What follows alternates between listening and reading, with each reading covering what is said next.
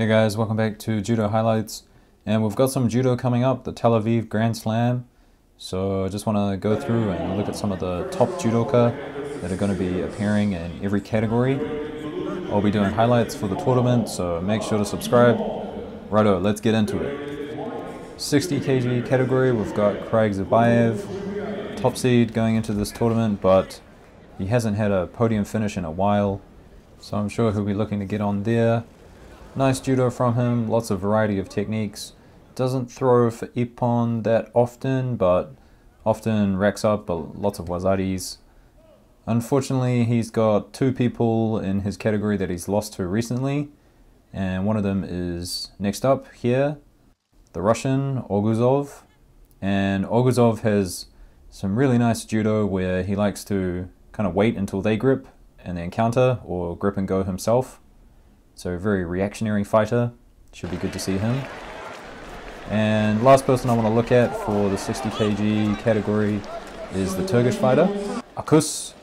Nice Taniatoshi there, and here comes a great counter Ochigari. Moving along to the 66 kg category now, we've got Shamailov, and he will be looking to redeem himself. Only got 5th place at Tel Aviv last year. So with home advantage on his side, maybe he'll be able to get a medal this time around. Beautiful Soda Surikomi Goshi here. And the last throw from him. A nice counter against a Japanese player. Next up, one of my favorite judoka, Vieru, who has beautiful judo, especially his Taiotoshi. So here we see a nice counter. And here he is against Lombardo, who deep in golden score, gets this beautiful Taiotoshi. So Vieru always has very consistent results, so he might be up there on the podium. Next up from Azerbaijan, Safarov, who is our latest European champion.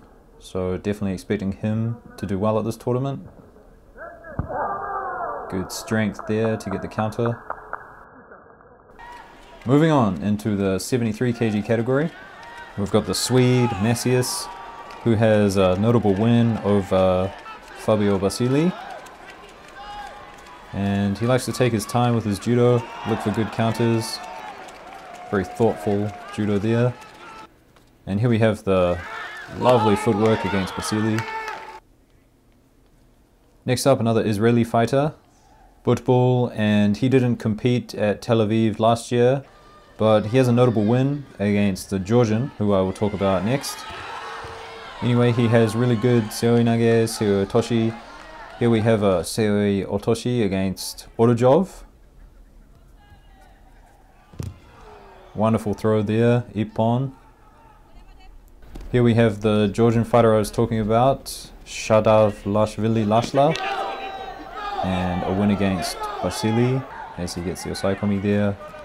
Lovely foot sweeps that he likes to mix up with his Georgian judo. So here's one here, and then against the same opponent, gets another wazari with the same technique. 1, 2, nice foot sweep. And now the 81 kg category, lots of big names here. As we look at Sagi Muki, most likely probably going to get gold, you know, home advantage. He has some tough matchups against people he has lost to, and I'll talk about those judoka in a minute. But here we see his really strong judo that he has. Always manages to find a way to get wazari or ippon. And here we have his Osoto Otoshi at the World Championships. Great ippon. But he has suffered losses to Cassie Mathias, and Cassie loves his newaza. Very good at getting arm bars and chokes. And here we see he locks up the arm, manages to roll them over into a sankaku-like pin. Very interesting way he locks up the leg here, kind of underhooking the ankle. I think most people would usually go to grab the pants, but he's the expert, not me. And here we have DeWitt, who also has a win over Muki. Lovely Tomoe Nage there. And here he is against Muki.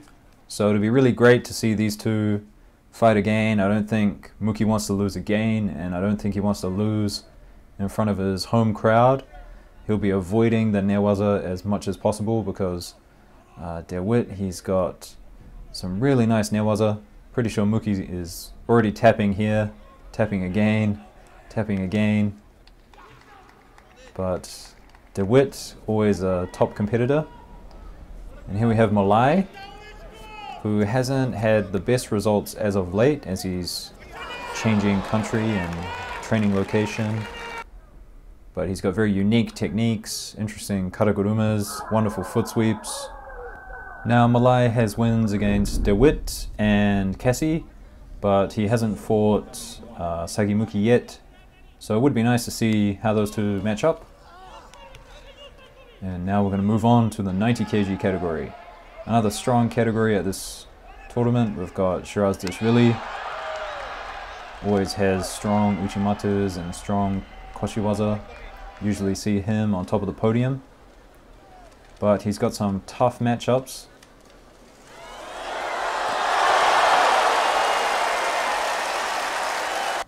And one of those matchups is Beka from Georgia, the veteran, who, as you know, has great pickups, great uranages, and actually he's showed his versatility on the ground recently, as we see here against Muki. And he also has wins against Shirazashvili and Bobanov, who I'm going to talk about shortly. Here we see a lovely pickup. Great strength, great technique. And here's the other Georgian in the 90 kg category. Maybe not as strong and powerful as Beka, but Beka Uri, he's always competitive, always looking to score those top spots on the podium. So it'll be great to see what he turns up with. Next up, Bobanov. Really fast judo player, lots of pickups, but it is his seoi nage that I think is his strongest weapon.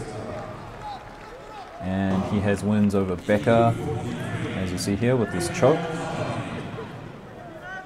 Now he also has a win over Beka Uri from Georgia as well, but he lost to Shirazashvili in their last matchup. Managed to score a wazari at him one time before that actually, where he lost as well, but that's a difficult matchup for him. And here we are in the under 100 kg category. Another Israeli fighter, Peltrick Peter, who is a very thoughtful fighter, I think. He often fights for shiros, looks for opportunities whenever he can. Here we see a nice osotogari. Usually in this category there's quite a lot of competition that he has to face, but I think at the tournament in Tel Aviv this time round, there's only really one or two dangerous matchups for him.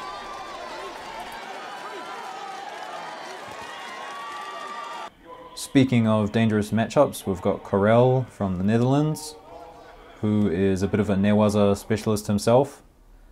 Often likes to drag people to the ground with seoi nage or surikomi goshi, and then he takes them for a ride on the ground. Here we see his seoi nage, and it's nothing special, but he just likes to get people down here and then begin his work. Here's another sode, barely gets a wazari and then starts to work on the ground as we speed things up here, but just step by step, locking up top position and then working on the legs.